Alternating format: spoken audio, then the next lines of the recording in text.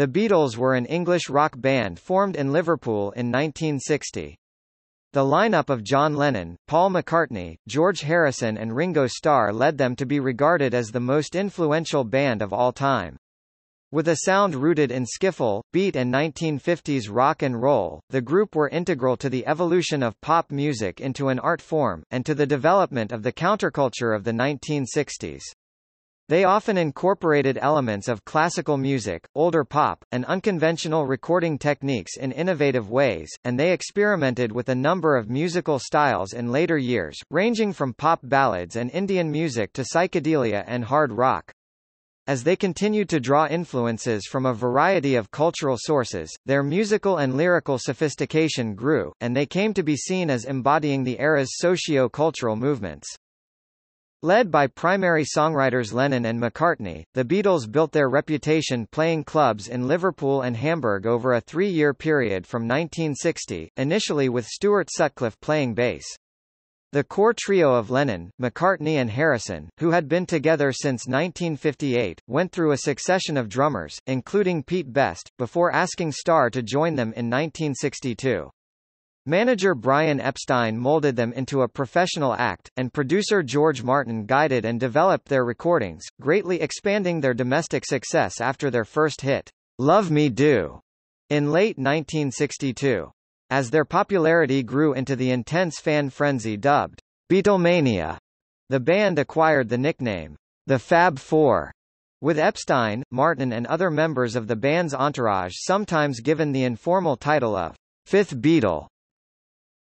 The Beatles were international stars by early 1964, leading the British invasion of the United States pop market and breaking numerous sales records. They soon made their film debut with A Hard Day's Night 1964. From 1965 onwards, they produced increasingly innovative recordings, including the albums Rubber Soul 1965, Revolver 1966, SGT. Pepper's Lonely Hearts Club Band 1967, The Beatles also known as the White Album 1968 and Abbey Road 1969. In 1968, they founded Apple Corps, a multi-armed multimedia corporation that continues to oversee projects related to the band's legacy. After the group's breakup in 1970, all four members enjoyed success as solo artists. Lennon was shot and killed in December 1980, and Harrison died of lung cancer in November 2001. McCartney and Starr remain musically active. The Beatles are the best-selling band in history, with estimated sales of over 800 million albums worldwide. They are the best-selling music artists in the U.S., with certified sales of over 178 million units, and have had more number one albums on the British charts, and have sold more singles in the UK, than any other act.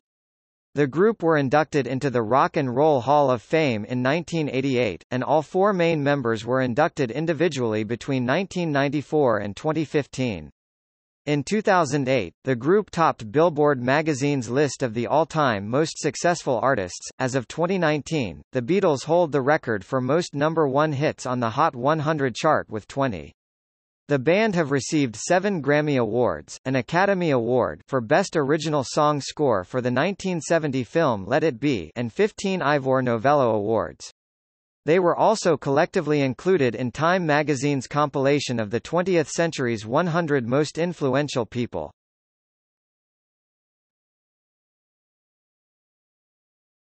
Topic: History.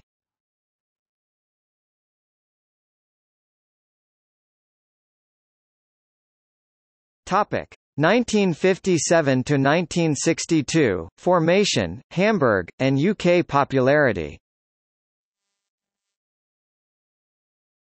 In March 1957, John Lennon, then aged 16, formed a skiffle group with several friends from Quarry Bank High School in Liverpool. They briefly called themselves the Blackjacks, before changing their name to the Quarrymen after discovering that a respected local group was already using the other name. 15-year-old Paul McCartney joined them as a rhythm guitarist shortly after he and Lennon met that July. In February 1958, McCartney invited his friend George Harrison to watch the band. The 15-year-old auditioned for Lennon, impressing him with his playing, but Lennon initially thought Harrison was too young for the band. After a month of Harrison's persistence, during a second meeting arranged by McCartney, he performed the lead guitar part of the instrumental song, Raunchy, on the upper deck of a Liverpool bus, and they enlisted him as their lead guitarist. By January 1959, Lennon's Quarry Bank friends had left the group, and he began his studies at the Liverpool College of Art. The three guitarists, billing themselves at least 3 times as Johnny and the Moondogs, were playing rock and roll whenever they could find a drummer. Lennon's art school friend Stuart Sutcliffe, who had just sold one of his paintings and was persuaded to purchase a bass guitar, joined in January 1960, and it was he who suggested changing the band's name to Beatles, as a tribute to Buddy Holly and the Crickets. They used this name until May, when they became the Silver Beatles, before undertaking a brief tour of Scotland as the backing group for pop singer and fellow Liverpudlian Johnny Gentle. By early July, they had refashioned themselves as the Silver Beatles, and by the middle of August shortened the name to the Beatles. Alan Williams, the Beatles' unofficial manager, arranged a residency for them in Hamburg, but lacking a full-time drummer they auditioned and hired Pete Best in mid-August 1960.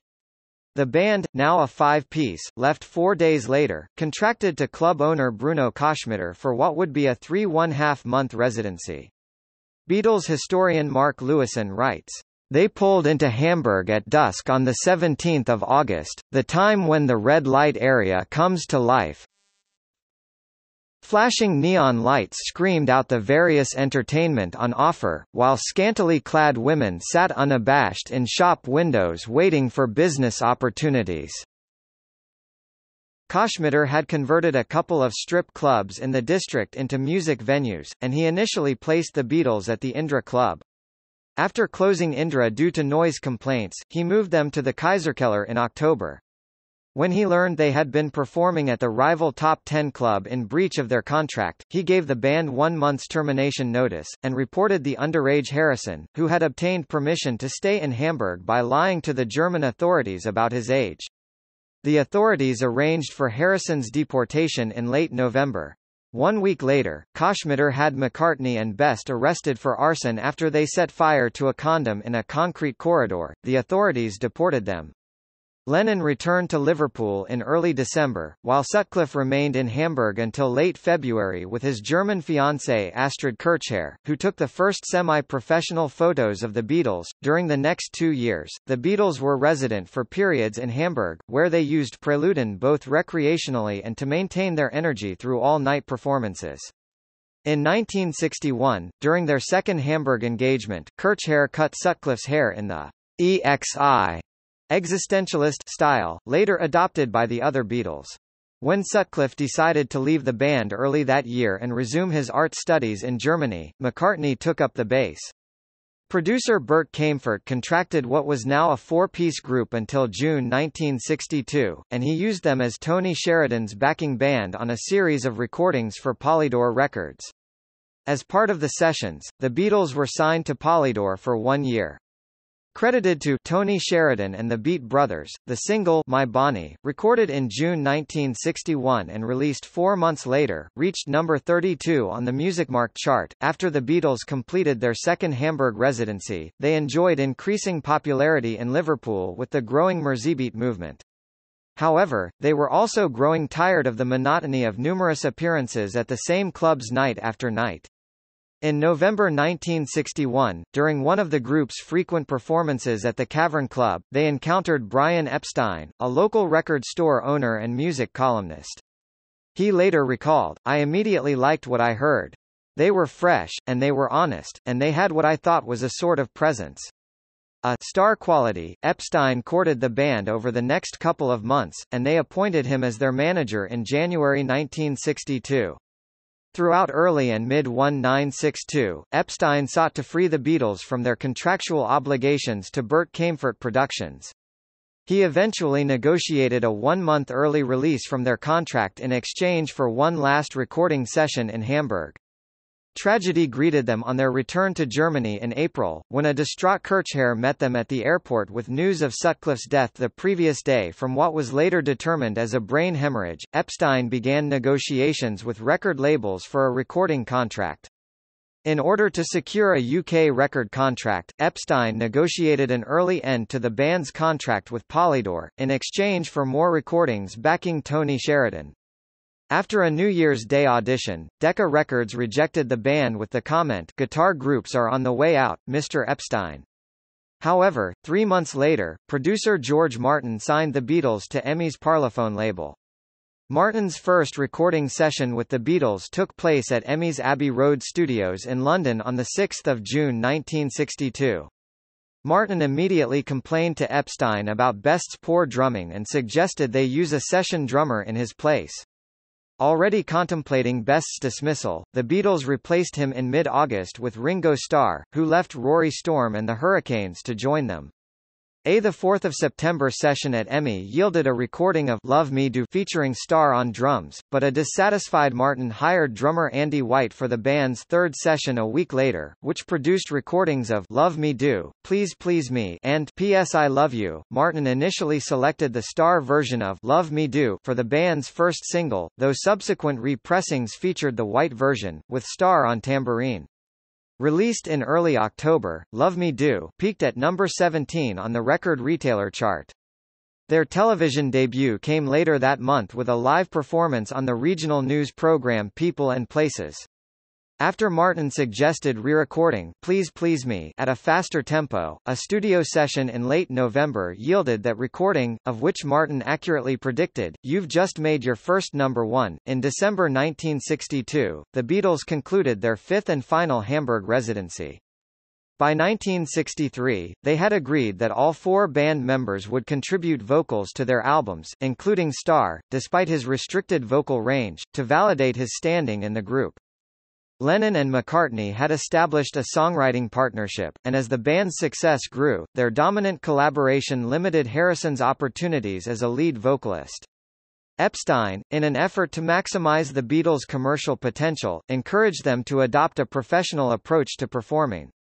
Lennon recalled him saying, "Look, if you really want to get in these bigger places, you're going to have to change, stop eating on stage, stop swearing, stop smoking."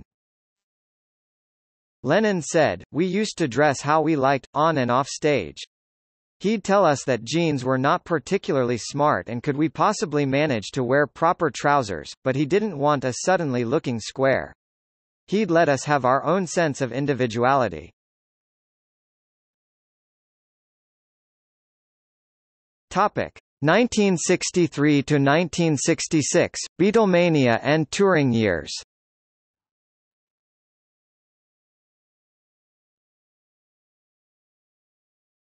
Topic: Please Please Me and With the Beatles.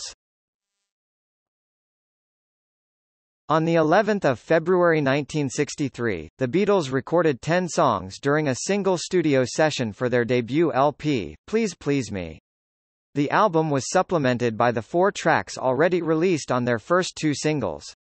Martin originally considered recording the Beatles' debut LP live at the Cavern Club, but after deciding that the building's acoustics were inadequate, he elected to simulate a live album with minimal production in a single marathon session at Abbey Road. After the moderate success of Love Me Do, the single Please Please Me met with a more emphatic reception. Released in January 1963, 2 months ahead of the album of the same name, the song reached number 1 on every UK chart except Record Retailer, where it peaked at number 2, recalling how the Beatles rushed to deliver a debut album, bashing out Please Please Me in a day. AllMusic's Stephen Thomas Earlywine comments, "Decades after its release, the album still sounds fresh, precisely because of its intense origins." Lennon said little thought went into composition at the time. He and McCartney were just writing songs à la Everly Brothers, à la Buddy Holly, pop songs with no more thought of them than that, to create a sound. And the words were almost irrelevant. Released in March 1963, the album initiated a run during which 11 of their 12 studio albums released in the United Kingdom through to 1970 reached number 1. The band's third single, From Me to You, came out in April and was also a chart-topping hit, starting an almost unbroken string of 17 British number 1 singles for the Beatles, including all but one of the 18 they released over the next 6 years. Issued in August, the band's fourth single, She Loves You, achieved the fastest sales of any record in the UK up to that time, selling 750,000 copies in under 4 weeks. It became their first single to sell 1 million copies, and remained the biggest-selling record in the UK until 1978. Their commercial success brought increased media exposure, to which the Beatles responded with an irreverent and comical attitude that defied the expectations of pop musicians at the time, inspiring even more interest. The band toured the UK 3 times in the first half of the year, a 4-week tour that began in February, the Beatles' first nationwide, preceded 3-week tours in March and May to June. As their popularity spread, a frenzied adulation of the group took hold. Greeted with riotous enthusiasm by screaming fans, the press dubbed the phenomenon, Beatlemania. Although not billed as tour leaders, the Beatles overshadowed American acts Tommy Roe and Chris Montez during the February engagements and assumed top billing, by audience demand, something no British act had previously accomplished while touring with artists from the US. A similar situation arose during their May to June tour with Roy Orbison. In late October, the Beatles began a 5-day tour of Sweden, their first time abroad since the final Hamburg engagement of December 1962. On their return to the UK on 31 October, several hundred screaming fans greeted them in heavy rain at Heathrow Airport. Around 50 to 100 journalists and photographers as well as representatives from the BBC also joined the airport reception, the first of more than 100 such events. The next day, the band began its fourth tour of Britain within 9 months, this one scheduled for 6 weeks. In mid-November, as Beatlemania intensified, police resorted to using high-pressure water hoses to control the crowd before a concert in Plymouth. Please Please Me maintained the top position on the record retailer chart for 30 weeks, only to be displaced by its follow-up, with the Beatles, which EMI released on the 22nd of November to record advance orders of 270,000 copies. The LP topped 500,000 albums sold in 1 week. Recorded between July and October, with the Beatles made better use of studio production techniques than its predecessor. It held the top spot for 21 weeks with a chart life of 40 weeks. Earlywine described the LP as a sequel of the highest order, one that betters the original. In a reversal of then-standard practice, EMI released the album ahead of the impending single, I Want to Hold Your Hand, with the song excluded to maximize the single's sales. The album caught the attention of music critic William Mann of The Times, who suggested that Lennon and McCartney were the outstanding English composers of 1963. The newspaper published a series of articles in which Mann offered detailed analyses of the music, lending it respectability. With the Beatles became the second album in UK chart history to sell 1 million copies, a figure previously reached only by the 1958 South Pacific soundtrack. When writing the sleeve notes for the album, the band's press officer, Tony Barrow, used the superlative the fabulous foursome, which the media widely adopted as the Fab Four.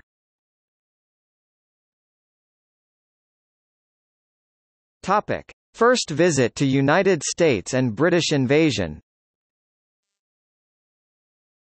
EMI's American subsidiary, Capitol Records, hindered the Beatles' releases in the United States for more than a year by initially declining to issue their music, including their first 3 singles.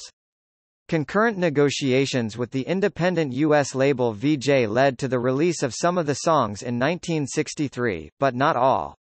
Vee-Jay finished preparation for the album introducing the Beatles, culled from most of the songs of Parlophone's Please Please Me, but a management shake-up led to the album not being released.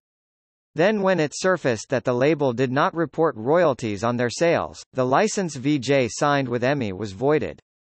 A new license was granted to the Swan label for the single, "She Loves You." The record received some airplay in the Tidewater area of Virginia by Gene Loving of radio station WGH and was featured on the Rate a Record segment of American Bandstand, but it failed to catch on nationally. Epstein arranged for a $40,000 U.S. marketing campaign.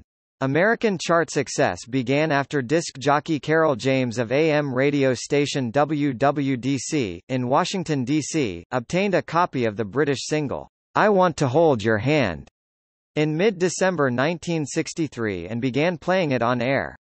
Taped copies of the song soon circulated among other radio stations throughout the U.S. This caused an increase in demand, leading Capitol to bring forward the release of "I Want to Hold Your Hand" by 3 weeks. Issued on 26 December, with the band's previously scheduled debut there just weeks away, "I Want to Hold Your Hand" sold 1 million copies, becoming a #1 hit in the U.S. by mid-January. In its wake, Vijay released Introducing the Beatles to go along with Capitol's debut album, Meet the Beatles, while Swan reactivated production of She Loves You. On 7 February 1964, the Beatles left the United Kingdom with an estimated 4,000 fans gathered at Heathrow, waving and screaming as the aircraft took off. Upon landing at New York's John F. Kennedy Airport, an uproarious crowd estimated at 3,000 greeted them. They gave their first live U.S. television performance 2 days later on The Ed Sullivan Show, watched by approximately 73 million viewers in over 23 million households, or 34% of the American population. Biographer Jonathan Gould writes that, according to the Nielsen rating service, it was the largest audience that had ever been recorded for an American television program. The next morning, the Beatles awoke to a largely negative critical consensus in the U.S., but a day later at their first U.S. concert, Beatlemania erupted at the Washington Coliseum. Back in New York the following day, the Beatles met with another strong reception during 2 shows at Carnegie Hall. The band flew to Florida, where they appeared on the weekly Ed Sullivan Show a second time, before another 70 million viewers, before returning to the UK on the 22nd of February. The Beatles' first visit to the United States took place when the nation was still mourning the assassination of President John F. Kennedy the previous November. Commentators often suggest that, for many, particularly the young, the Beatles' performances reignited the sense of excitement and possibility that momentarily faded in the wake of the assassination, and helped make way for the revolutionary social changes to come in the decade. Their hairstyle, unusually long for the era and mocked by many adults, became an emblem of rebellion to the burgeoning youth culture. The group's popularity generated unprecedented interest in British music, and a number of other UK acts subsequently made their own American debuts, successfully touring over the next 3 years in what was termed the British Invasion. The Beatles' success in the US opened the door for a successive string of British beat groups and pop acts such as the Dave Clark Five, the Animals, Petula Clark, the Kinks, and the Rolling Stones to achieve success in America. During the week of 4 April 1964, the Beatles held 12 positions on the Billboard Hot 100 singles chart, including the top 5.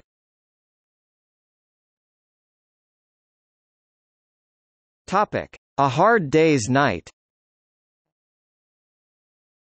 Capitol Records' lack of interest throughout 1963 did not go unnoticed, and a competitor, United Artists Records, encouraged their film division to offer the Beatles a 3-motion picture deal, primarily for the commercial potential of the soundtracks in the U.S. Directed by Richard Lester, A Hard Day's Night involved the band for 6 weeks in March to April 1964 as they played themselves in a musical comedy. The film premiered in London and New York in July and August, respectively, and was an international success, with some critics drawing comparison with the Marx Brothers. United Artists released a full soundtrack album for the North American market, combining Beatles songs and Martin's orchestral score. Elsewhere, the group's third studio LP, A Hard Day's Night, contained songs from the film on Side 1 and other new recordings on Side 2. According to Earlywine, the album saw them truly coming into their own as a band.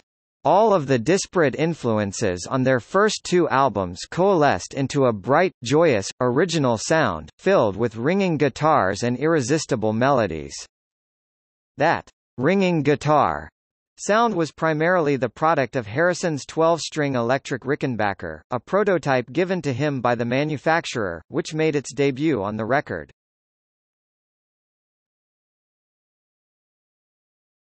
Topic: 1964 World Tour, meeting Bob Dylan, and stand on civil rights. Touring internationally in June and July, the Beatles staged 37 shows over 27 days in Denmark, the Netherlands, Hong Kong, Australia and New Zealand. In August and September they returned to the US, with a 30-concert tour of 23 cities. Generating intense interest once again, the month-long tour attracted between 10,000 and 20,000 fans to each 30-minute performance in cities from San Francisco to New York. In August, journalist Al Aronowitz arranged for the Beatles to meet Bob Dylan. Visiting the band in their New York hotel suite, Dylan introduced them to cannabis. Gould points out the musical and cultural significance of this meeting, before which the musicians' respective fanbases were perceived as inhabiting two separate subcultural worlds. Dylan's audience of college kids with artistic or intellectual leanings, a dawning political and social idealism, and a mildly bohemian style, contrasted with their fans, veritable teenyboppers, kids in high school or grade school whose lives were totally wrapped up in the commercialized popular culture of television, radio, pop records, fan magazines, and teen fashion. To many of Dylan's followers in the folk music scene, the Beatles were seen as idolaters, not idealists. Within 6 months of the meeting, according to Gould, Lennon would be making records on which he openly imitated Dylan's nasal drone, brittle strum, and introspective vocal persona. And 6 months after that, Dylan began performing with a backing band and electric instrumentation, and dressed in the height of mod fashion. As a result, Gould continues, the traditional division between folk and rock enthusiasts nearly evaporated as the Beatles fans began to mature in their outlook and Dylan's audience embraced the new, youth-driven pop culture. During the 1964 U.S. tour, the group were confronted with the reality of racial segregation in the country at the time, particularly in the South. When informed that the venue for their the 11th of September concert, the Gator Bowl in Jacksonville, Florida, was segregated, the Beatles said they would refuse to perform unless the audience was integrated. Lennon stated, "We never play to segregated audiences and we aren't going to start now. I'd sooner lose our appearance money." City officials relented and agreed to allow an integrated show. The group also cancelled their reservations at the whites-only Hotel George Washington in Jacksonville. Documents reveal that for their subsequent U.S. tours in 1965 and 1966, the Beatles included clauses in contracts stipulating that shows be integrated.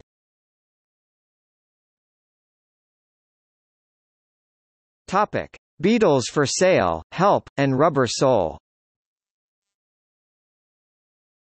According to Gould, Beatles for Sale, the Beatles' fourth studio LP, evidenced a growing conflict between the commercial pressures of their global success and their creative ambitions. They had intended the album, recorded between August and October 1964, to continue the format established by A Hard Day's Night which, unlike their first two LPs, contained only original songs. They had nearly exhausted their backlog of songs on the previous album, however, and given the challenges constant international touring posed to their songwriting efforts, Lennon admitted, "Material's becoming a hell of a problem." As a result, 6 covers from their extensive repertoire were chosen to complete the album. Released in early December, its 8 original compositions stood out, demonstrating the growing maturity of the Lennon-McCartney songwriting partnership. In early 1965, following a dinner with Lennon, Harrison and their wives, Harrison's dentist John Riley secretly added LSD to their coffee. Lennon described the experience, "It was just terrifying, but it was fantastic. I was pretty stunned for a month or two." He and Harrison subsequently became regular users of the drug, joined by Starr on at least one occasion. Harrison's use of psychedelic drugs encouraged his path to meditation and Hinduism. He commented, "For me, it was like a flash. The first time I had acid, it just opened up something in my head that was inside of me, and I realized a lot of things. I didn't learn them because I already knew them, but that happened to be the key that opened the door to reveal them. From the moment I had that, I wanted to have it all the time, these thoughts about the yogis and the Himalayas, and Ravi's music." McCartney was initially reluctant to try it, but eventually did so in late 1966. He became the first Beatle to discuss LSD publicly, declaring in a magazine interview that, "It opened my eyes," and "made me a better, more honest, more tolerant member of society." Controversy erupted in June 1965 when Queen Elizabeth II appointed all four Beatles members of the Order of the British Empire (MBE) after Prime Minister Harold Wilson nominated them for the award. In protest, the honour was at that time primarily bestowed upon military veterans and civic leaders. Some conservative MBE recipients returned their own insignia. Released in July, the Beatles' second film, Help, was again directed by Lester. Described as mainly a relentless spoof of Bond, it inspired a mixed response among both reviewers and the band. McCartney said, "Help was great, but it wasn't our film, we were sort of guest stars. It was fun, but basically, as an idea for a film, it was a bit wrong." The soundtrack was dominated by Lennon, who wrote and sang lead on most of its songs, including the two singles, Help and Ticket to Ride. The accompanying Help album, the group's fifth studio LP, mirrored A Hard Day's Night by featuring soundtrack songs on Side 1 and additional songs from the same sessions on Side 2. The LP contained all original material save for two covers, Act Naturally and Dizzy Miss Lizzie. They were the last covers the band would include on an album, with the exception of Let It Be's brief rendition of the traditional Liverpool folk song, Maggie May. The band expanded their use of vocal overdubs on Help, and incorporated classical instruments into some arrangements, including a string quartet on the pop ballad, Yesterday. Composed by and sung by McCartney, none of the other Beatles perform on the recording. Yesterday inspired the most cover versions of any song ever written. The group's third U.S. tour opened with a performance before a world record crowd of 55,600 at New York's Shea Stadium on 15 August 1965, perhaps the most famous of all Beatles concerts. In Lewison's description, a further 9 successful concerts followed in other American cities. At a show in Atlanta, the Beatles gave one of the first live performances ever to make use of a fold-back system of on-stage monitor speakers. Towards the end of the tour, they met with Elvis Presley, a foundational musical influence on the band, who invited them to his home in Beverly Hills. September saw the launch of an American Saturday morning cartoon series, The Beatles, that echoed A Hard Day's Night's slapstick antics over its 2-year original run. The series was a historical milestone as the first weekly television series to feature animated versions of real, living people. In mid-October 1965, the Beatles entered the recording studio. For the first time when making an album, they had an extended period without other major commitments. Until this time, according to George Martin, we had been making albums rather like a collection of singles. Now we were really beginning to think about albums as a bit of art on their own. Released in December, Rubber Soul was hailed by critics as a major step forward in the maturity and complexity of the band's music. Their thematic reach was beginning to expand as they embraced deeper aspects of romance and philosophy. Biographers Peter Brown and Stephen Gaines attribute the new musical direction to the Beatles' now habitual use of marijuana, an assertion confirmed by the band. Lennon referred to it as the pot album, and Starr said, "Grass was really influential in a lot of our changes, especially with the writers. And because they were writing different material, we were playing differently." After Help's foray into the world of classical music with flutes and strings, Harrison's introduction of a sitar on Norwegian Wood, This Bird Has Flown, marked a further progression outside the traditional boundaries of popular music. As their lyrics grew more artful, fans began to study them for deeper meaning. Of Norwegian Wood, Lennon commented, "I was trying to be sophisticated in writing about an affair, but in such a smokescreen way that you couldn't tell." While many of Rubber Soul's prominent songs were the product of Lennon and McCartney's collaborative songwriting, it also featured distinct compositions from each, though they continued to share official credit. The song, In My Life, of which each later claimed lead authorship, is considered a highlight of the entire Lennon-McCartney catalogue. Harrison called Rubber Soul his favorite album, and Starr referred to it as the departure record. McCartney has said, "We'd had our cute period, and now it was time to expand." However, recording engineer Norman Smith later stated that the studio sessions revealed signs of growing conflict within the group. "The clash between John and Paul was becoming obvious," he wrote, and, "as far as Paul was concerned, George could do no right." In 2003, Rolling Stone ranked Rubber Soul fifth among the 500 greatest albums of all time, and AllMusic's Richie Unterberger describes it as one of the classic folk rock records.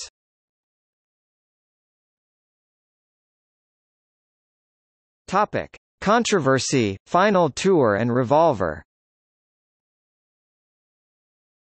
Capitol Records, from December 1963 when it began issuing Beatles recordings for the U.S. market, exercised complete control over format, compiling distinct U.S. albums from the band's recordings and issuing songs of their choosing as singles.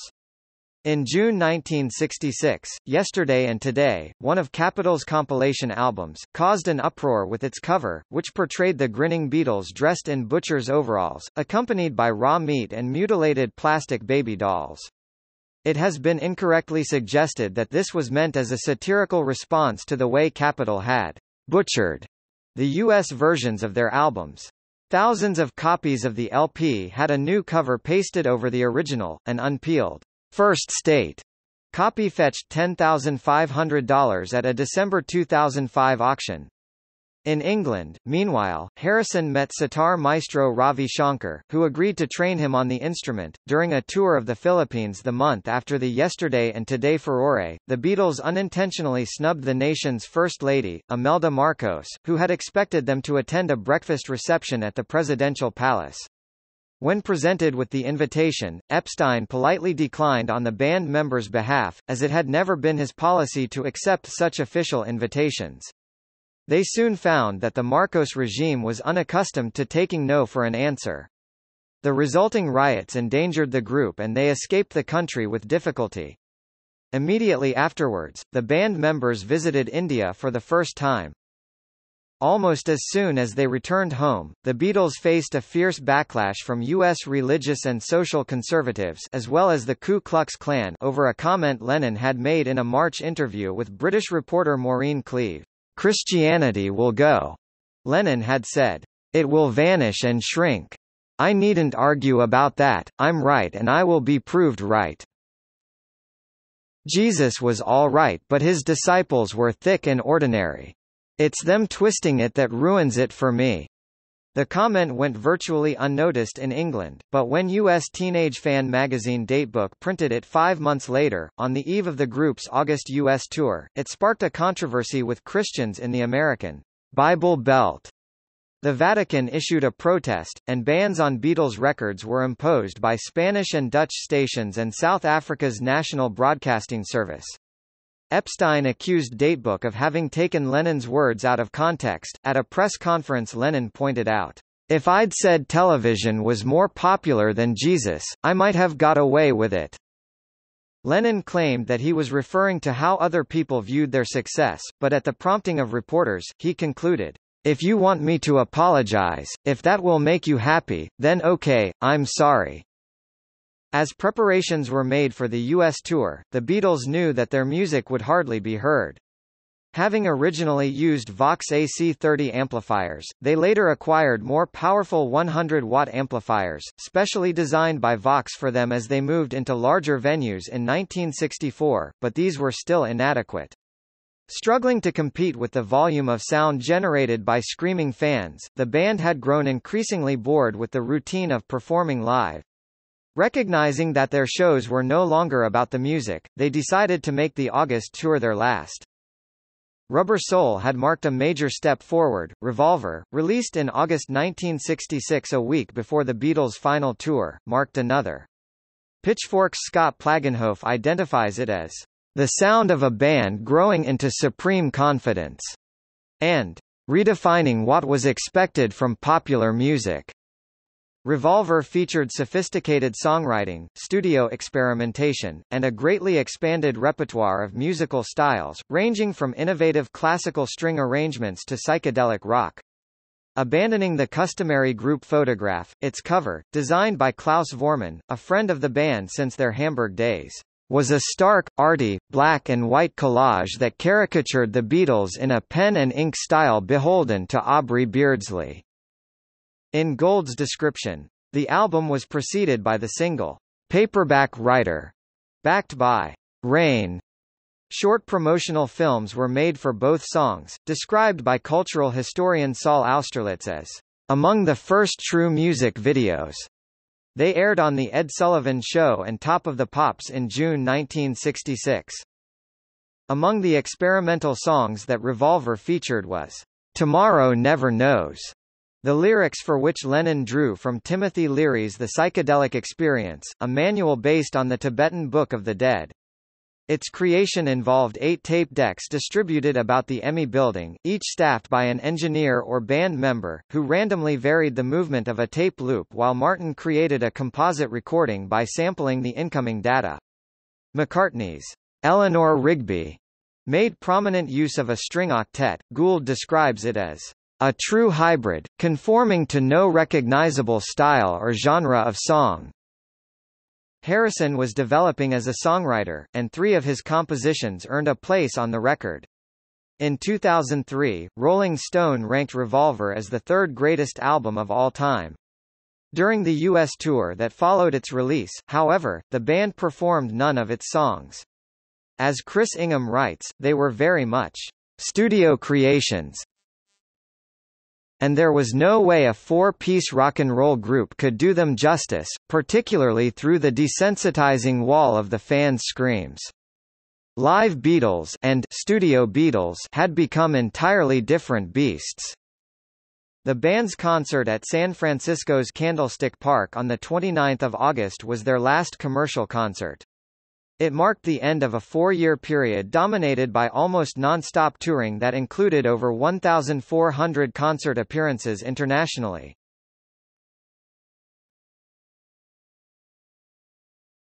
Topic: 1966 to 1970 studio years.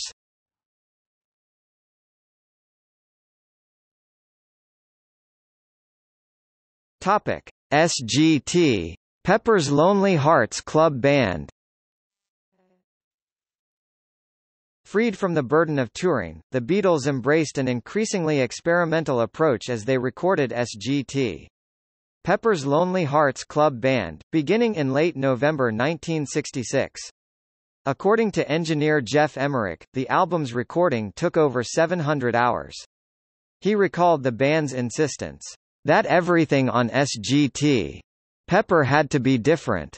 We had microphones right down in the bells of brass instruments and headphones turned into microphones attached to violins. We used giant primitive oscillators to vary the speed of instruments and vocals, and we had tapes chopped to pieces and stuck together upside down and the wrong way around. Parts of A Day in the Life featured a 40-piece orchestra. The sessions initially yielded the non-album double A-side single, Strawberry Fields Forever, Penny Lane. In February 1967, the SGT. Pepper LP followed in June. The musical complexity of the records, created using relatively primitive 4-track recording technology, astounded contemporary artists. Among music critics, acclaim for the album was virtually universal. Gould writes, "The overwhelming consensus is that the Beatles had created a popular masterpiece, a rich, sustained, and overflowing work of collaborative genius whose bold ambition and startling originality dramatically enlarged the possibilities and raised the expectations of what the experience of listening to popular music on record could be. On the basis of this perception, Sgt. Pepper became the catalyst for an explosion of mass enthusiasm for album-formatted rock that would revolutionize both the aesthetics and the economics of the record business in ways that far outstripped the earlier pop explosions triggered by the Elvis phenomenon of 1956 and the Beatlemania phenomenon of 1963. Sgt. Pepper was the first major pop-rock LP to include its complete lyrics, which appeared on the back cover. Those lyrics were the subject of critical analysis. For instance, in late 1967 the album was the subject of a scholarly inquiry by American literary critic and professor of English Richard Poirier, who observed that his students were listening to the group's music with a degree of engagement that he, as a teacher of literature, could only envy. Poirier identified what he termed its mixed elusiveness. It's unwise ever to assume that they're doing only one thing or expressing themselves in only one style. One kind of feeling about a subject isn't enough. Any single induced feeling must often exist within the context of seemingly contradictory alternatives." McCartney said at the time, "We write songs. We know what we mean by them. But in a week someone else says something about it, and you can't deny it. You put your own meaning at your own level to our songs." The album's elaborate cover also attracted considerable interest and study. A collage designed by pop artists Peter Blake and Jan Hayworth, it depicted the group as the fictional band referred to in the album's title track standing in front of a crowd of famous people.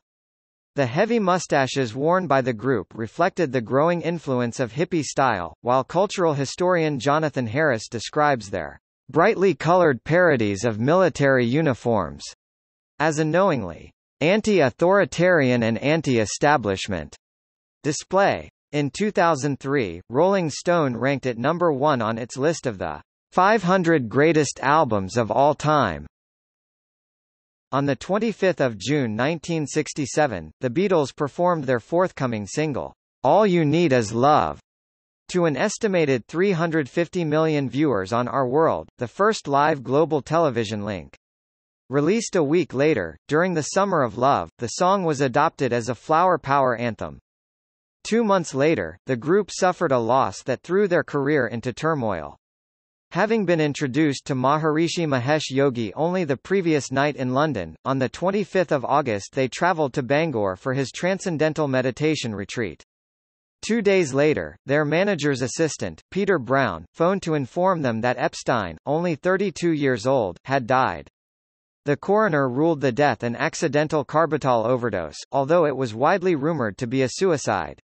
Epstein had been in a fragile emotional state, stressed by personal troubles. His death left the group disoriented and fearful about the future. Lennon recalled, "We collapsed. I knew that we were in trouble then. I didn't really have any misconceptions about our ability to do anything other than play music, and I was scared. I thought, we've had it now." Topic: Magical Mystery Tour, The White Album and Yellow Submarine.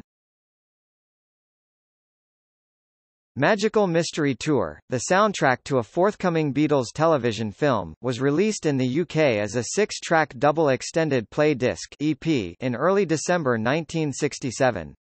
In the United States, the 6 songs were issued on an identically titled LP that also included 5 tracks from the band's recent singles. Unterberger says of the U.S. Magical Mystery Tour, "The psychedelic sound is very much in the vein of Sgt. Pepper, and even spacier in parts, especially the sound collages of I Am the Walrus." And he calls its 5 songs culled from the band's 1967 singles, "huge, glorious, and innovative." In its first 3 weeks, the album set a record for the highest initial sales of any Capitol LP, and it is the only Capitol compilation later to be adopted in the band's official canon of studio albums. First aired on Boxing Day, the Magical Mystery Tour film, largely directed by McCartney, brought the group their first major negative UK press. It was dismissed as blatant rubbish by the Daily Express. The Daily Mail called it a colossal conceit, and The Guardian labelled the film a kind of fantasy morality play about the grossness and warmth and stupidity of the audience. Gould describes it as a great deal of raw footage showing a group of people getting on, getting off, and riding on a bus. Although the viewership figures were respectable, its slating in the press led U.S. television networks to lose interest in broadcasting the film. In January 1968, the Beatles filmed a cameo for the animated movie Yellow Submarine, which featured cartoon versions of the band members and a soundtrack with 11 of their songs, including 4 unreleased studio recordings that made their debut in the film. Released in June 1968, the film was praised by critics for its music, humor and innovative visual style. It would be 7 months, however, before its soundtrack album appeared. In the interim came The Beatles, a double LP commonly known as the White Album for its virtually featureless cover. Creative inspiration for the album came from a new direction. Without Epstein's guiding presence, the group had briefly turned to Maharishi Mahesh Yogi as their guru. At his ashram in Rishikesh, India, a guide course scheduled for 3 months marked one of their most prolific periods, yielding numerous songs including a majority of the 30 included on the album. However, Starr left after only 10 days, likening it to Butlins, and McCartney eventually grew bored and departed a month later. For Lennon and Harrison, creativity turned to questioning when an electronics technician known as Magic Alex suggested that the Maharishi was attempting to manipulate them. When he alleged that the Maharishi had made sexual advances to women attendees, a persuaded Lennon left abruptly just 2 months into the course, bringing an unconvinced Harrison and the remainder of the group's entourage with him. In anger, Lennon wrote a scathing song titled Maharishi, renamed Sexy Sadie, to avoid potential legal issues. McCartney said, "We made a mistake. We thought there was more to him than there was." During recording sessions for the White Album, which stretched from late May to mid-October 1968, relations between the Beatles grew openly divisive. Starr quit for 2 weeks, and McCartney took over the drum kit for Back in the USSR, on which Harrison and Lennon drummed as well, and Dear Prudence. Lennon had lost interest in collaborating with McCartney, whose contribution, Obla Dee, Obla Da, he scorned as granny music shit. Tensions were further aggravated by Lennon's romantic preoccupation with avant-garde artist Yoko Ono, whom he insisted on bringing to the sessions despite the group's well-established understanding that girlfriends were not allowed in the studio. Describing the double album, Lennon later said, "Every track is an individual track, there isn't any Beatle music on it. It's John and the band, Paul and the band, George and the band." McCartney has recalled that the album wasn't a pleasant one to make. Both he and Lennon identified the sessions as the start of the band's breakup. Issued in November, the White Album was the band's first Apple Records album release, although EMI continued to own their recordings. The new label was a subsidiary of Apple Corp., which Epstein had formed as part of his plan to create a tax-effective business structure. The record attracted more than 2 million advance orders, selling nearly 4 million copies in the U.S. in little over a month, and its tracks dominated the playlists of American radio stations. Despite its popularity, it did not receive flattering reviews at the time. According to Gould, the critical response ranged from mixed to flat. In marked contrast to SGT. Pepper, which had helped to establish an entire genre of literate rock criticism, the White Album inspired no critical writing of any note. Even the most sympathetic reviewers clearly didn't know what to make of this shapeless outpouring of songs. Newsweek's Hubert Saul, citing the high proportion of parodies, accused the group of getting their tongues caught in their cheeks. General critical opinion eventually turned in favor of the White Album, and in 2003, Rolling Stone ranked it as the 10th greatest album of all time. Pitchfork's Mark Richardson describes it as large and sprawling, overflowing with ideas but also with indulgences, and filled with a hugely variable array of material. Its failings are as essential to its character as its triumphs. Earlywine comments, "The band's two main songwriting forces were no longer on the same page, but neither were George and Ringo. Yet, Lennon turns in two of his best ballads. McCartney's songs are stunning. Harrison had become a songwriter who deserved wider exposure, and Starr's composition was a delight." The Yellow Submarine LP, issued in January 1969, contained only the 4 previously unreleased songs that had debuted in the film, along with the title track already issued on Revolver, "All You Need Is Love", already issued as a single and on the U.S. iMagical Mystery Tour LP, and 7 instrumental pieces composed by Martin.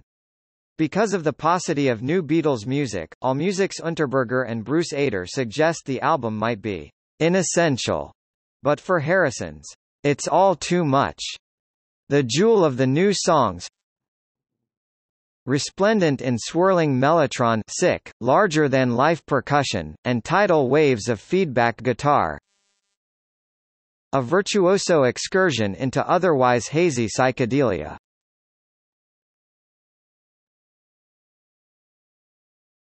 Topic: Abbey Road, Let It Be and Separation. Although Let It Be was the Beatles' final album release, it was largely recorded before Abbey Road. The project's impetus came from an idea Martin attributes to McCartney, who suggested they record an album of new material and rehearse it, then perform it before a live audience for the very first time, on record and on film. Originally intended for a 1-hour television program to be called Beatles at Work, in the event much of the album's content came from studio work beginning in January 1969, many hours of which were captured on film by director Michael Lindsay Hogg. Martin has said that the project was not at all a happy recording experience. It was a time when relations between the Beatles were at their lowest ebb. Lennon described the largely impromptu sessions as hell, the most miserable on earth, and Harrison, the low of all time. Irritated by both McCartney and Lennon, Harrison walked out for 5 days. Upon returning, he threatened to leave the band unless they abandon all talk of live performance, and instead focused on finishing a new album, initially titled Get Back, using songs recorded for the TV special. He also demanded they cease work at Twickenham Film Studios, where the sessions had begun, and relocate to the newly finished Apple Studio. The other band members agreed, and the idea came about to salvage the footage shot for the TV production for use in a feature film. In an effort to alleviate tensions within the band and improve the quality of their live sound, Harrison invited keyboardist Billy Preston to participate in the last 9 days of sessions. Preston received label billing on the Get Back single, the only musician ever to receive that acknowledgement on an official Beatles release. At the conclusion of the rehearsals, the band could not agree on a location to film a concert, rejecting several ideas, including a boat at sea, a lunatic asylum, the Tunisian desert, and the Colosseum. Ultimately, what would be their final live performance was filmed on the rooftop of the Apple Corps building at 3 Savile Row, London, on 30 January 1969. 5 weeks later, engineer Glyn Johns, whom Lewison describes as Get Back's uncredited producer, began work assembling an album, given free rein, as the band all but washed their hands of the entire project. New strains developed between the band members regarding the appointment of a financial advisor, the need for which had become evident without Epstein to manage business affairs. Lennon, Harrison and Starr favored Alan Klein, who had managed the Rolling Stones, and Sam Cooke. McCartney wanted Lee and John Eastman, father and brother, respectively, of Linda Eastman, whom McCartney married on 12 March. Agreement could not be reached, so both Klein and the Eastmans were temporarily appointed, Klein as the Beatles' business manager and the Eastmans as their lawyers. Further conflict ensued, however, and financial opportunities were lost. On 8 May, Klein was named sole manager of the band, the Eastmans having previously been dismissed as the Beatles' lawyers. McCartney refused to sign the management contract with Klein, but he was outvoted by the other Beatles. Martin stated that he was surprised when McCartney asked him to produce another album, as the Get Back sessions had been a miserable experience, and he had thought it was the end of the road for all of us. The primary recording sessions for Abbey Road began on 2 July 1969. Lennon, who rejected Martin's proposed format of a continuously moving piece of music, wanted his and McCartney's songs to occupy separate sides of the album. The eventual format, with individually composed songs on the first side and the second consisting largely of a medley, was McCartney's suggested compromise. On 4 July, the first solo single by a Beatle was released, Lennon's "Give Peace a Chance", credited to the Plastic Ono Band. The completion and mixing of "I Want You, She's So Heavy" on 20 August 1969 was the last occasion on which all four Beatles were together in the same studio.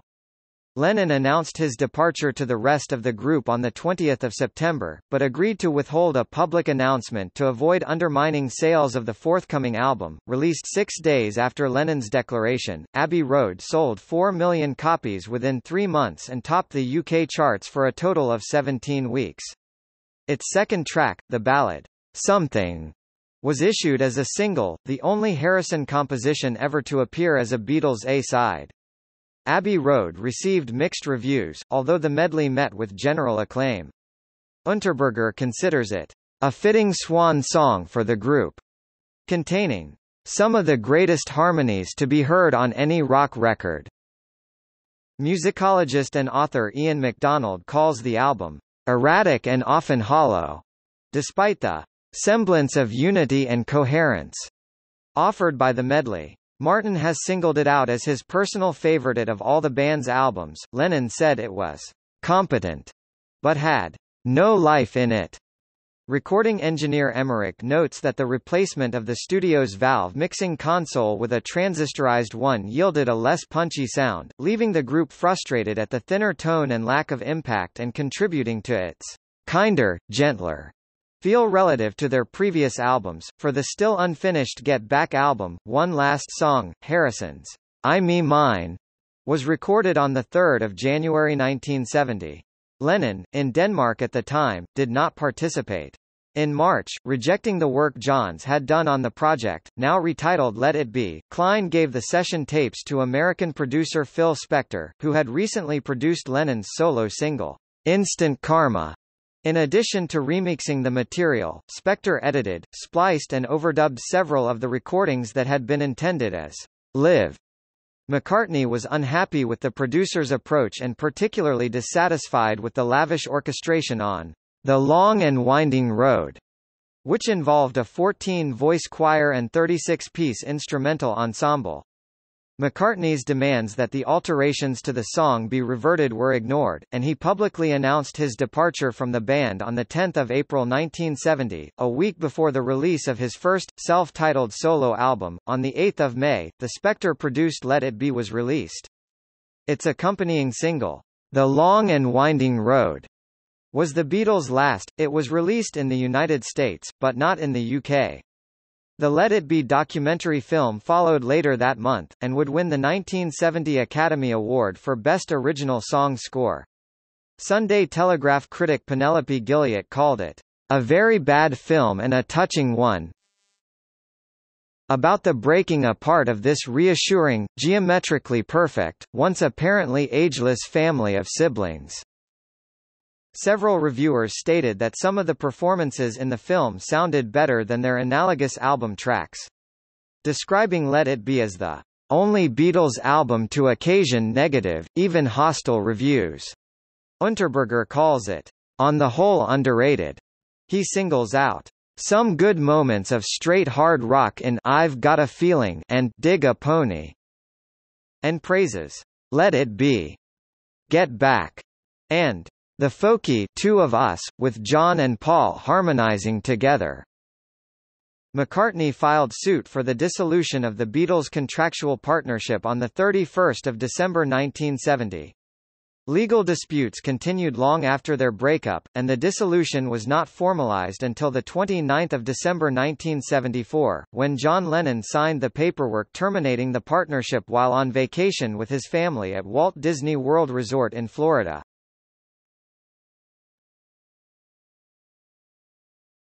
Topic: 1970 present, after the breakup.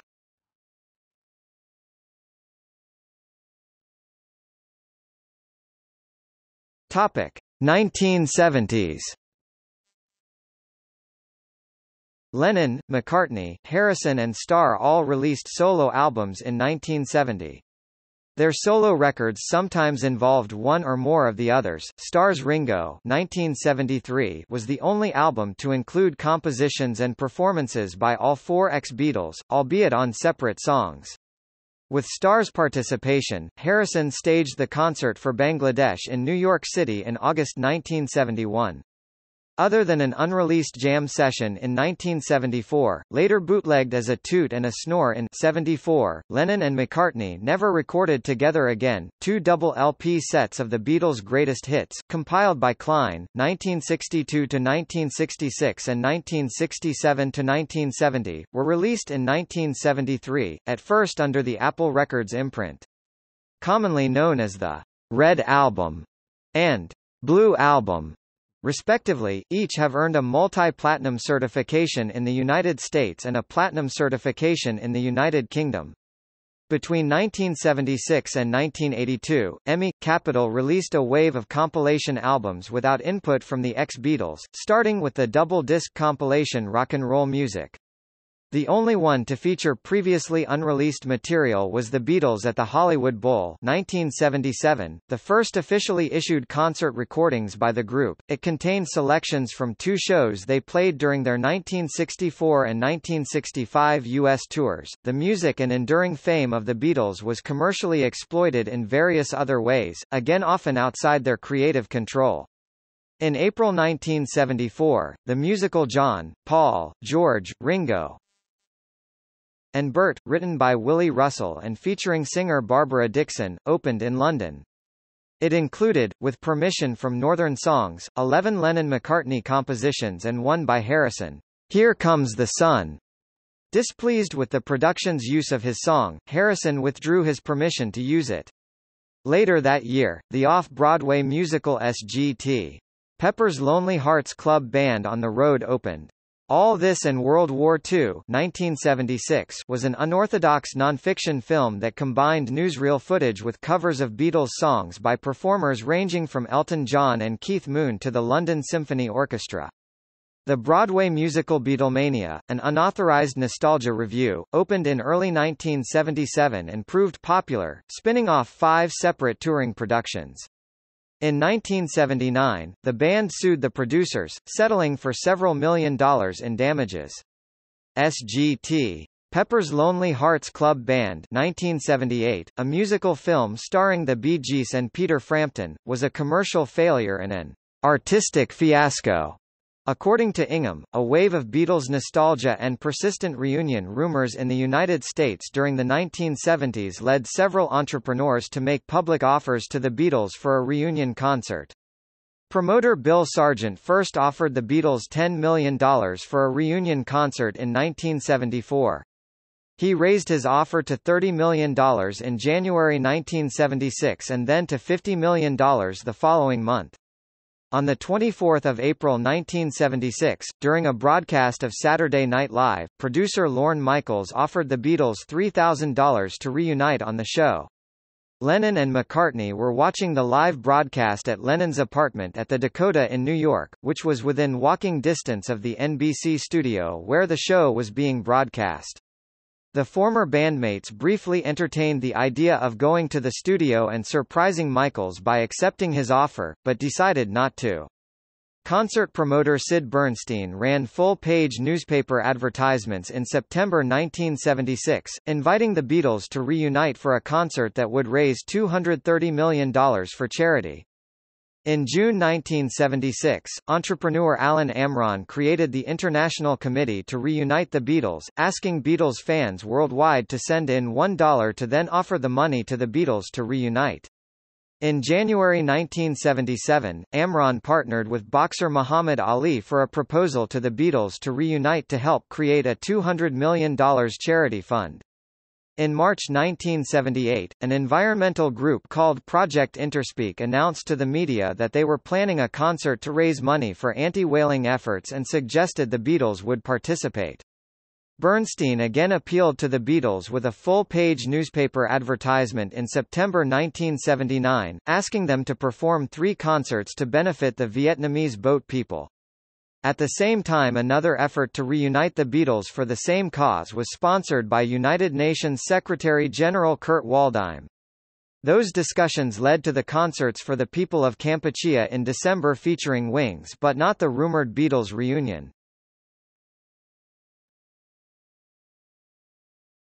Topic: 1980s. In December 1980, Lennon was shot and killed outside his New York City apartment. Harrison rewrote the lyrics of his song, "All Those Years Ago," in Lennon's honor. With Starr on drums and McCartney and his wife, Linda, contributing backing vocals, the song was released as a single in May 1981. McCartney's own tribute, "Here Today," appeared on his Tug of War album in April 1982. In 1987, Harrison's Cloud 9 album included, "When We Was Fab," a song about the Beatlemania era. When the Beatles' studio albums were released on CD by EMI and Apple Corps in 1987, their catalog was standardized throughout the world, establishing a canon of the 12 original studio LPs as issued in the UK plus the US LP version of Magical Mystery Tour. All the remaining material from the singles and EPs that had not appeared on these 13 studio albums was gathered on the 2-volume compilation Past Masters 1988. Except for the Red and Blue albums, EMI deleted all its other Beatles compilations, including the Hollywood Bowl record, from its catalog. In 1988, the Beatles were inducted into the Rock and Roll Hall of Fame, their first year of eligibility. Harrison and Starr attended the ceremony with Lennon's widow, Yoko Ono, and his 2 sons, Julian and Sean. McCartney declined to attend, citing unresolved business differences that would make him feel like a complete hypocrite waving and smiling with them at a fake reunion. The following year, EMI Capital settled a decade-long lawsuit filed by the band over royalties, clearing the way to commercially package previously unreleased material.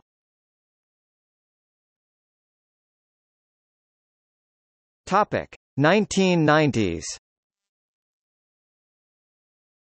Live at the BBC, the first official release of unissued Beatles performances in 17 years, appeared in 1994. That same year McCartney, Harrison and Starr collaborated on the Anthology project. Anthology was the culmination of work begun in 1970, when Apple Corps director Neil Aspinall, their former road manager and personal assistant, had started to gather material for a documentary with the working title The Long and Winding Road. Documenting their history in the band's own words, the Anthology project included the release of several unissued Beatles recordings. McCartney, Harrison and Starr also added new instrumental and vocal parts to 2 songs recorded as demos by Lennon in the late 1970s. During 1995-96, the project yielded a television miniseries, an 8-volume video set, and 3 2-CD, 3 LP box sets featuring artwork by Klaus Voormann. The 2 songs based on Lennon demos, Free as a Bird and Real Love, were issued as new Beatles singles. The releases were commercially successful and the television series was viewed by an estimated 400 million people. In 1999, to coincide with the re-release of the 1968 film Yellow Submarine, an expanded soundtrack album, Yellow Submarine Songtrack, was issued.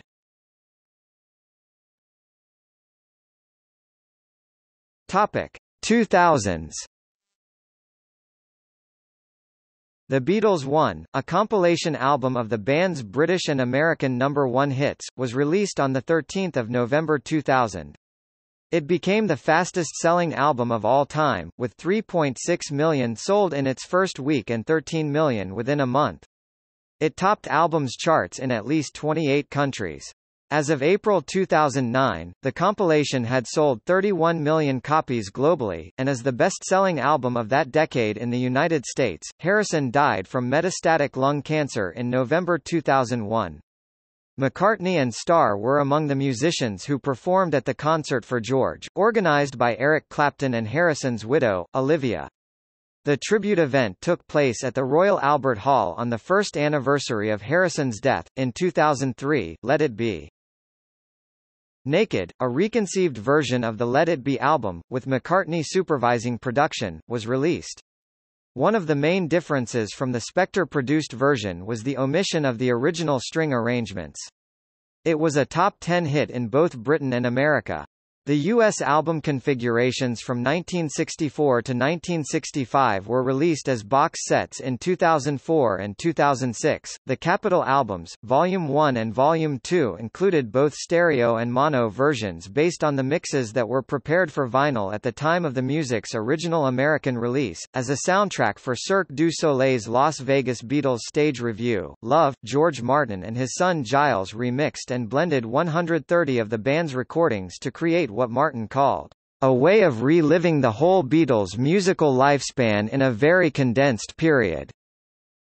The show premiered in June 2006, and the Love album was released that November. In April 2009, Starr performed 3 songs with McCartney at a benefit concert held at New York's Radio City Music Hall and organized by McCartney. On 9 September 2009, the Beatles' entire back catalogue was reissued following an extensive digital remastering process that lasted 4 years. Stereo editions of all 12 original UK studio albums, along with Magical Mystery Tour and the Past Masters compilation, were released on compact disc both individually and as a box set. A second collection, The Beatles in Mono, included remastered versions of every Beatles album released in true mono along with the original 1965 stereo mixes of Help, and Rubber Soul, both of which Martin had remixed for the 1987 editions. The Beatles, Rock Band, a music video game in the Rock Band series, was issued on the same day. In December 2009, the band's catalog was officially released in FLAC and MP3 format in a limited edition of 30,000 USB flash drives.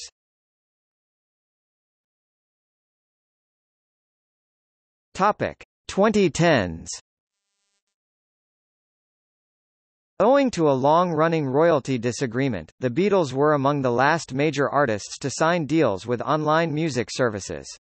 Residual disagreement emanating from Apple Corp's dispute with Apple, Inc., iTunes owners, over the use of the name, Apple, was also partly responsible for the delay, although in 2008, McCartney stated that the main obstacle to making the Beatles' catalog available online was that EMI want something we're not prepared to give them. In 2010, the official canon of 13 Beatles studio albums, Past Masters, and the Red and Blue Greatest Hits albums were made available on iTunes. In 2012, EMI's recorded music operations were sold to Universal Music Group. In order for Universal Music to acquire EMI, the European Union, for antitrust reasons, forced EMI to spin off assets including Parlophone.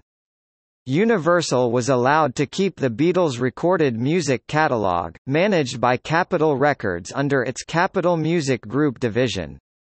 The entire original Beatles album catalogue was also reissued on vinyl in 2012, available either individually or as a box set. In 2013, a second volume of BBC recordings, titled On Air, Live at the BBC Volume 2, was released. That December saw the release of another 59 Beatles recordings on iTunes. The set, titled The Beatles Bootleg Recordings 1963, had the opportunity to gain a 70-year copyright extension conditional on the songs being published at least once before the end of 2013. Apple Records released the recordings on 17 December to prevent them from going into the public domain and had them taken down from iTunes later that same day. Fan reactions to the release were mixed, with one blogger saying, "The hardcore Beatles collectors who are trying to obtain everything will already have these." On 26 January 2014, McCartney and Starr performed together at the 56th Annual Grammy Awards, held at the Staples Center in Los Angeles. The following day, The Night That Changed America, a Grammy salute to the Beatles television special, was taped in the Los Angeles Convention Center's West Hall. It aired on 9 February, the exact date of, and at the same time, and on the same network as, the original broadcast of the Beatles' first U.S. television appearance on The Ed Sullivan Show, 50 years earlier. The special included performances of Beatles songs by current artists as well as by McCartney and Starr, archival footage, and interviews with the two surviving ex-Beatles carried out by David Letterman at the Ed Sullivan Theatre. In December 2015, the Beatles released their catalogue for streaming on various streaming music services. On 18 May 2017, Sirius XM Radio launched a 24/7 radio channel, the Beatles Channel. A week later, SGT. Pepper's Lonely Hearts Club Band was reissued with new stereo mixes and unreleased material for the album's 50th anniversary.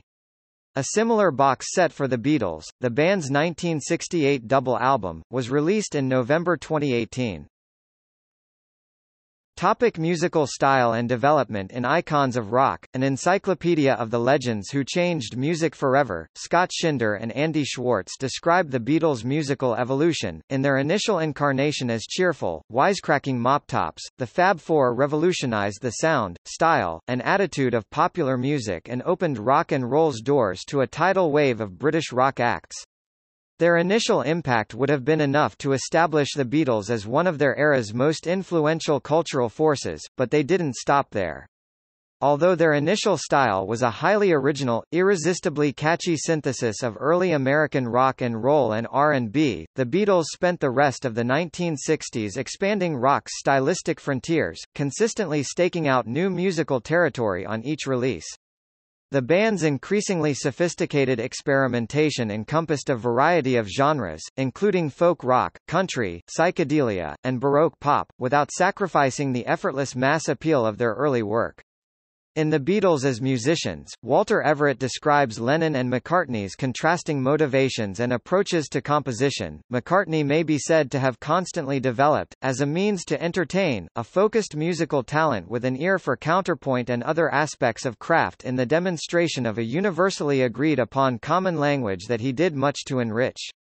Conversely, Lennon's mature music is best appreciated as the daring product of a largely unconscious, searching but undisciplined artistic sensibility. Ian MacDonald describes McCartney as a natural melodist, a creator of tunes capable of existing apart from their harmony. His melody lines are characterized as primarily vertical, employing wide, consonant intervals which express his extrovert energy and optimism. Conversely, Lennon's sedentary, ironic personality is reflected in a horizontal approach featuring minimal, dissonant intervals and repetitive melodies which rely on their harmonic accompaniment for interest. Basically a realist, he instinctively kept his melodies close to the rhythms and cadences of speech, coloring his lyrics with bluesy tone and harmony rather than creating tunes that made striking shapes of their own. MacDonald praises Harrison's lead guitar work for the role his characterful lines and textural colorings play in supporting Lennon and McCartney's parts, and describes Starr as the father of modern pop-rock drumming.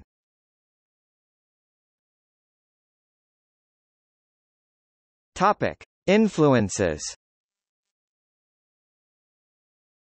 The band's earliest influences include Elvis Presley, Carl Perkins, Little Richard and Chuck Berry.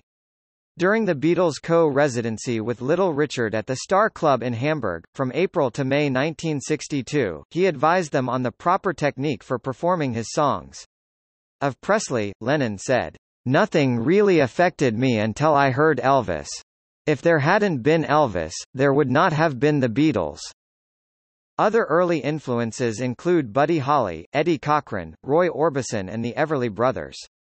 The Beatles continued to absorb influences long after their initial success, often finding new musical and lyrical avenues by listening to their contemporaries, including Bob Dylan, The Who, Frank Zappa, The Lovin' Spoonful, The Byrds and the Beach Boys, whose 1966 album Pet Sounds amazed and inspired McCartney.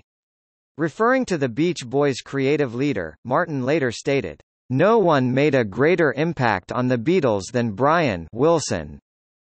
Ravi Shankar, with whom Harrison studied for 6 weeks in India in late 1966, had a significant effect on his musical development during the band's later years.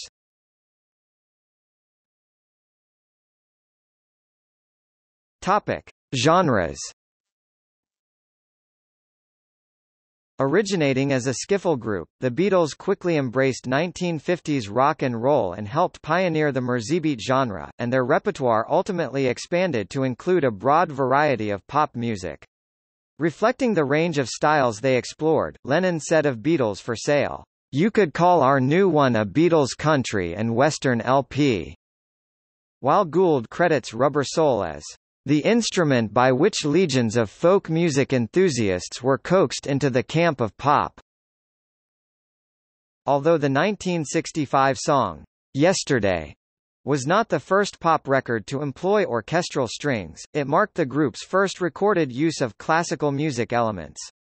Gould observes, "The more traditional sound of strings allowed for a fresh appreciation of their talent as composers by listeners who were otherwise allergic to the din of drums and electric guitars." They continued to experiment with string arrangements to various effect. Sgt. Pepper's "She's Leaving Home," for instance, is cast in the mold of a sentimental Victorian ballad. Gould writes, "Its words and music filled with the clichés of musical melodrama." The band's stylistic range expanded in another direction with their 1966 B-side, Rain, described by Martin Strong as the first overtly psychedelic Beatles record. Other psychedelic numbers followed, such as Tomorrow Never Knows, recorded before Rain, Strawberry Fields Forever, Lucy in the Sky with Diamonds, and I Am the Walrus. The influence of Indian classical music was evident in Harrison's The Inner Light, Love You Too, and Within You Without You. Gould describes the latter two as attempts to replicate the raga form in miniature. Innovation was the most striking feature of their creative evolution, according to music historian and pianist Michael Campbell. A Day in the Life encapsulates the art and achievement of the Beatles as well as any single track can. It highlights key features of their music, the sound imagination, the persistence of tuneful melody, and the close coordination between words and music. It represents a new category of song, more sophisticated than pop, and uniquely innovative. There literally had never before been a song, classical or vernacular, that had blended so many disparate elements so imaginatively. Philosophy professor Bruce Ellis Benson agrees, the Beatles give us a wonderful example of how such far-ranging influences as Celtic music, rhythm and blues, and country and western could be put together in a new way. Author Dominic Pedler describes the way they crossed musical styles. Far from moving sequentially from one genre to another, as is sometimes conveniently suggested, the group maintained in parallel their mastery of the traditional, catchy chart hit while simultaneously forging rock and dabbling with a wide range of peripheral influences from country to vaudeville. One of these threads was their take on folk music, which would form such essential groundwork for their later collisions with Indian music and philosophy. As the personal relationships between the band members grew increasingly strained, their individual tastes became more apparent. The minimalistic cover artwork for the White Album contrasted with the complexity and diversity of its music, which encompassed Lennon's Revolution 9, whose musique concrete approach was influenced by Yoko Ono, Starr's country song Don't Pass Me By, Harrison's rock ballad While My Guitar Gently Weeps, and the proto-metal roar of McCartney's Helter Skelter. Topic: Contribution of George Martin. George Martin's close involvement in his role as producer made him one of the leading candidates for the informal title of the Fifth Beatle. He applied his classical musical training in various ways, and functioned as an informal music teacher to the progressing songwriters, according to Gould. Martin suggested to a skeptical McCartney that the arrangement of Yesterday should feature a string quartet accompaniment, thereby introducing the Beatles to a hitherto unsuspected world of classical instrumental color.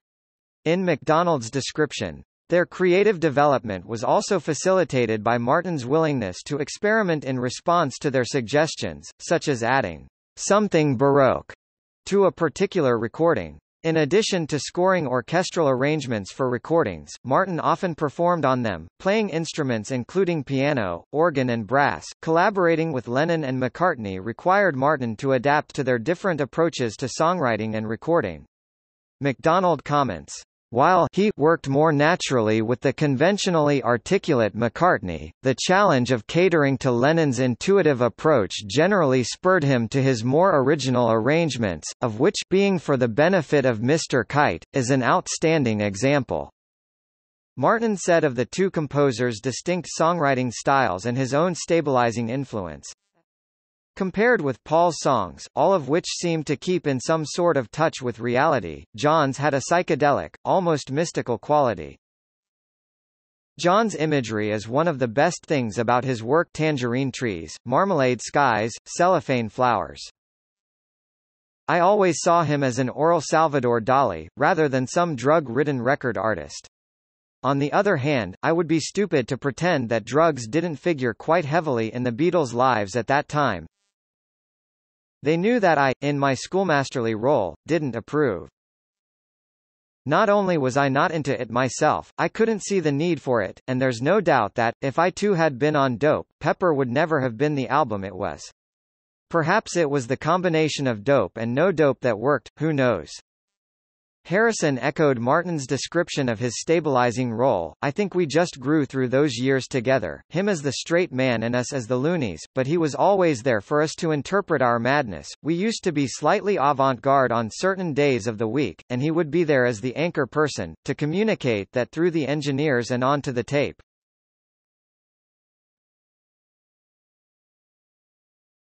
Topic: In the studio. Making innovative use of technology while expanding the possibilities of recorded music, the Beatles urged experimentation by Martin and his recording engineers. Seeking ways to put chance occurrences to creative use, accidental guitar feedback, a resonating glass bottle, a tape loaded the wrong way round so that it played backwards, any of these might be incorporated into their music. Their desire to create new sounds on every new recording, combined with Martin's arranging abilities and the studio expertise of EMI staff engineers Norman Smith, Ken Townsend and Jeff Emmerich, all contributed significantly to their records from Rubber Soul and, especially, Revolver onwards. Along with innovative studio techniques such as sound effects, unconventional microphone placements, tape loops, double tracking and vari-speed recording, the Beatles augmented their songs with instruments that were unconventional in rock music at the time. These included string and brass ensembles as well as Indian instruments such as the sitar in Norwegian Wood and the swarmandal in Strawberry Fields Forever. They also used novel electronic instruments such as the mellotron, with which McCartney supplied the flute voices on the Strawberry Fields Forever intro, and the clavioline, an electronic keyboard that created the unusual oboe-like sound on Baby, You're a Rich Man.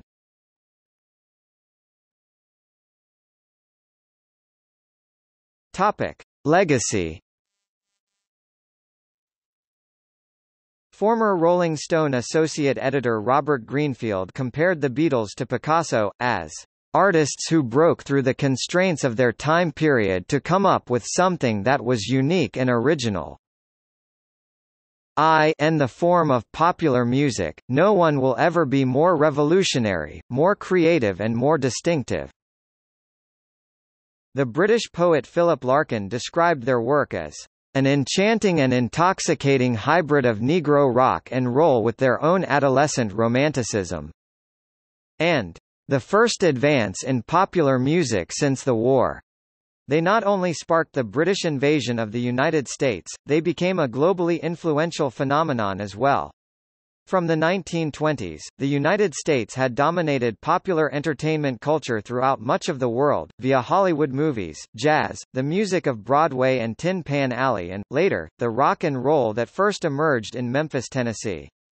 The Beatles are regarded as British cultural icons, with young adults from abroad naming the band among a group of people that they most associated with UK culture. Their musical innovations and commercial success inspired musicians worldwide. Many artists have acknowledged the Beatles' influence and enjoyed chart success with covers of their songs. On radio, their arrival marked the beginning of a new era. In 1968, the program director of New York's WABC radio station forbade his DJs from playing any pre-Beatles music, marking the defining line of what would be considered oldies on American radio. They helped to redefine the album as something more than just a few hits padded out with filler, and they were primary innovators of the modern music video. The Shea Stadium show with which they opened their 1965 North American tour attracted an estimated 55,600 people, then the largest audience in concert history. Spitz describes the event as a major breakthrough, a giant step toward reshaping the concert business. Emulation of their clothing and especially their hairstyles, which became a mark of rebellion, had a global impact on fashion. According to Gould, the Beatles changed the way people listened to popular music and experienced its role in their lives. From what began as the Beatlemania fad, the group's popularity grew into what was seen as an embodiment of socio-cultural movements of the decade. As icons of the 1960s counterculture, Gould continues, they became a catalyst for bohemianism and activism in various social and political arenas, fueling movements such as women's liberation, gay liberation and environmentalism. According to Peter Levezzoli, after the "more popular than Jesus" controversy in 1966, the Beatles felt considerable pressure to say the right things and began a concerted effort to spread a message of wisdom and higher consciousness. Other commentators such as Mikkel Gilmore and Todd Leopold have traced the inception of their socio-cultural impact earlier, interpreting even the Beatlemania period, particularly on their first visit to the United States, as a key moment in the development of generational awareness. Referring to their appearance on The Ed Sullivan Show, Leopold states, "In many ways, the Sullivan appearance marked the beginning of a cultural revolution. The Beatles were like aliens dropped into the United States of 1964." According to Gilmore, Elvis Presley had shown us how rebellion could be fashioned into eye-opening style. The Beatles were showing us how style could have the impact of cultural revelation, or at least how a pop vision might be forged into an unimpeachable consensus.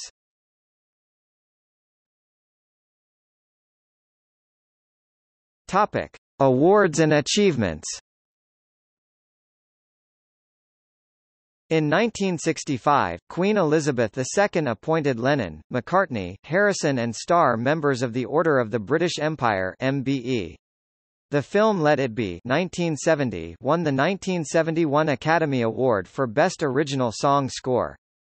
The recipients of 7 Grammy Awards and 15 Ivor Novello Awards, the Beatles have 6 Diamond albums, as well as 20 multi-platinum albums, 16 platinum albums and 6 gold albums in the United States. In the UK, the Beatles have 4 multi-platinum albums, 4 platinum albums, 8 gold albums and 1 silver album. They were inducted into the Rock and Roll Hall of Fame in 1988. The best-selling band in history, the Beatles have sold more than 800 million physical and digital albums as of 2013. They have had more number 1 albums on the UK charts, 15, and sold more singles in the UK, 21.9 million, than any other act. In 2004, Rolling Stone ranked the Beatles as the best artist of all time. They ranked number 1 on Billboard magazine's list of the all-time most successful Hot 100 artists, released in 2008 to celebrate the U.S. singles chart's 50th anniversary. As of 2017, they hold the record for most number one hits on the Billboard Hot 100, with 20. The Recording Industry Association of America certifies that the Beatles have sold 178 million units in the U.S., more than any other artist. They were collectively included in Time magazine's compilation of the 20th century's 100 most influential people. In 2014, they received the Grammy Lifetime Achievement Award. On 16 January, beginning from 2001, people celebrate the World Beatles Day under UNESCO. This date has direct relation to the opening of the Cavern Club in 1957.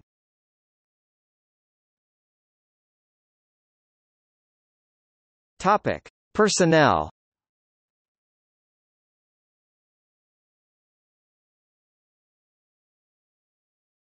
Topic: Discography. Please Please Me 1963. With the Beatles 1963. A Hard Day's Night 1964. Beatles for Sale 1964. Help 1965. Rubber Soul 1965. Revolver 1966. SGT.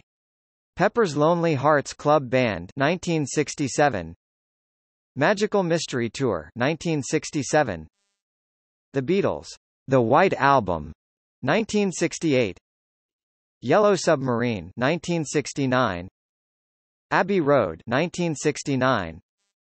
Let It Be 1970. The above albums were reissued on CD in 1987, followed by the 1988 compilations Past Masters, Volume 1 and Past Masters, Volume 2, which collected all of the Beatles' non-album singles plus the 1964 EP Long Tall Sally and a few other rarities that were commercially available in the 1960s. See also Anthology 1 1995, Anthology 2 1996, and Anthology 3 1996. Discographies of John Lennon, Paul McCartney, George Harrison and Ringo Starr. Lennon and McCartney's non-Beatles songs. Collaborations between ex-Beatles.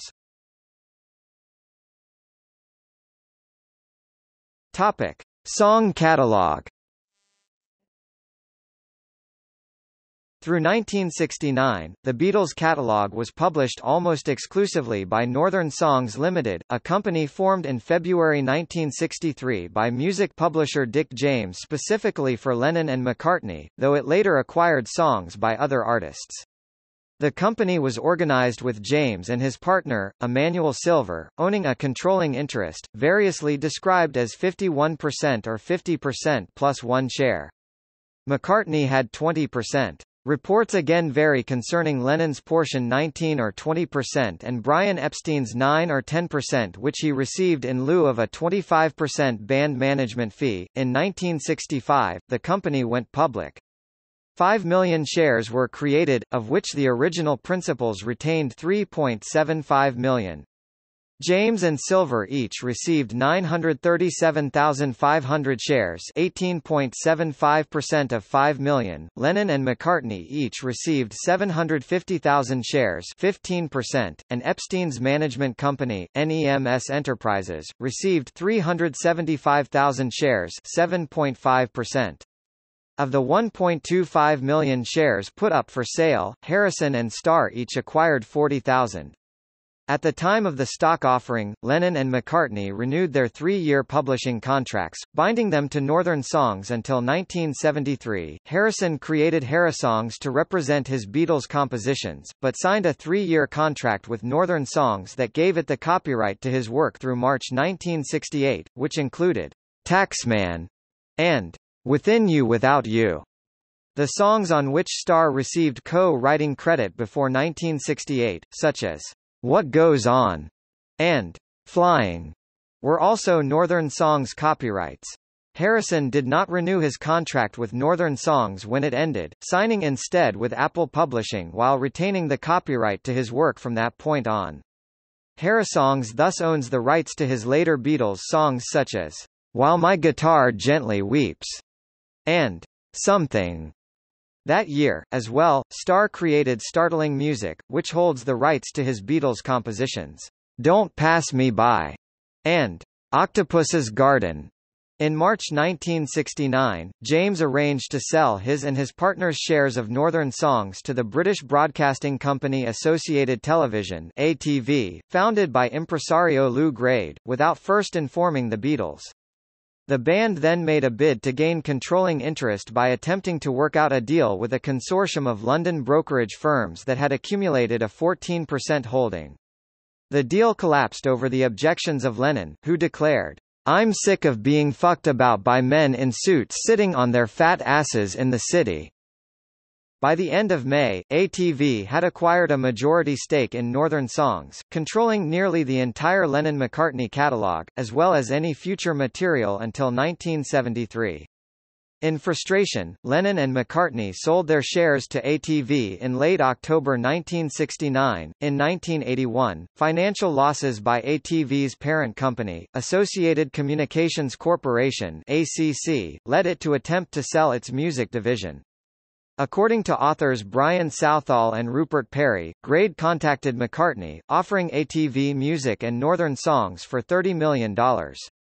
According to an account McCartney gave in 1995, he met with Grade and explained he was interested solely in the Northern Songs catalogue, if Grade were ever willing to separate off that portion of ATV Music. Soon afterwards, Grade offered to sell him Northern Songs for £20 million, giving the ex-Beatle a week or so to decide. By McCartney's account, he and Ono countered with a £5 million bid that was rejected. According to reports at the time, Grade refused to separate Northern Songs, and turned down an offer of £21 minus £25 million from McCartney and Ono for ATV Music. In 1982, ACC was acquired in a takeover by Australian business magnate Robert Holmes A. Court for £60 million. 3 years later, Michael Jackson purchased ATV for a reported $47.5 million. The acquisition gave him control over the publishing rights to more than 200 Beatles songs, as well as 40,000 other copyrights. In 1995, in a deal that earned him a reported $110 million, Jackson merged his music publishing business with Sony, creating a new company, Sony ATV Music Publishing, in which he held a 50% stake.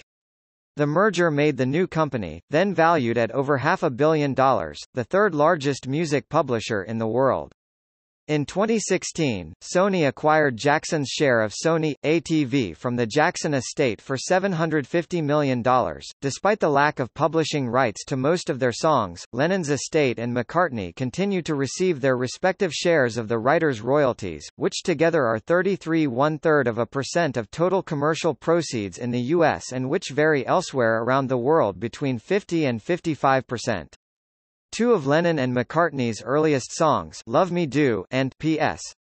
I Love You, were published by an EMI subsidiary, Ardmore and Beechwood, before they signed with James.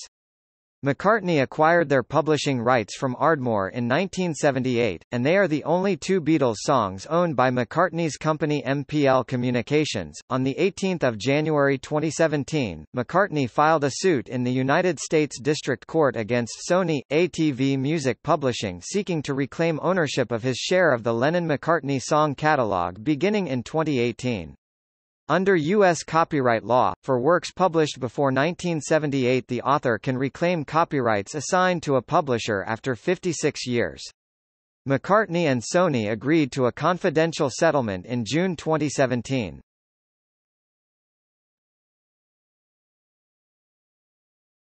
Topic: Selected filmography. Fictionalized, starring the Beatles. A Hard Day's Night 1964. Help 1965. Magical Mystery Tour 1967. Yellow Submarine 1968 animation, includes brief cameo documentaries. The Beatles at Shea Stadium 1966. Let It Be 1970. The Complete Beatles 1982. It Was 20 Years Ago Today 1987 about SGT. Pepper. The Beatles Anthology 1995. The Beatles, 8 Days a Week 2016 about Beatlemania and touring years. Topic: Concert tours. 1963 1963 UK tours winter-autumn. The Beatles Winter 1963 Helen Shapiro Tour. Spring 1963 Tommy Rowe, Chris Montez UK Tour. Roy Orbison, The Beatles Tour. Autumn 1963 Sweden Tour 1964. Winter 1964 North American Tour. Spring 1964 UK Tour. The Beatles 1964 World Tour 1965. The Beatles 1965 European Tour. The Beatles 1965 US Tour. The Beatles 1965 UK Tour 1966. The Beatles 1966 Tour of Germany, Japan and the Philippines. The Beatles 1966 US Tour. Topic: Notes.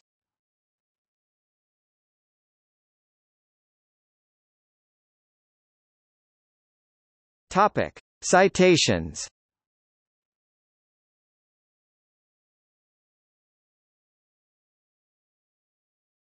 Topic: Sources.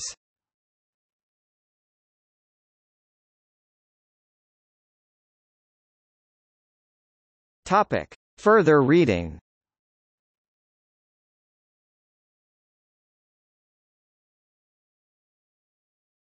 Topic: External links. Official website. The Beatles at the Encyclopaedia Britannica.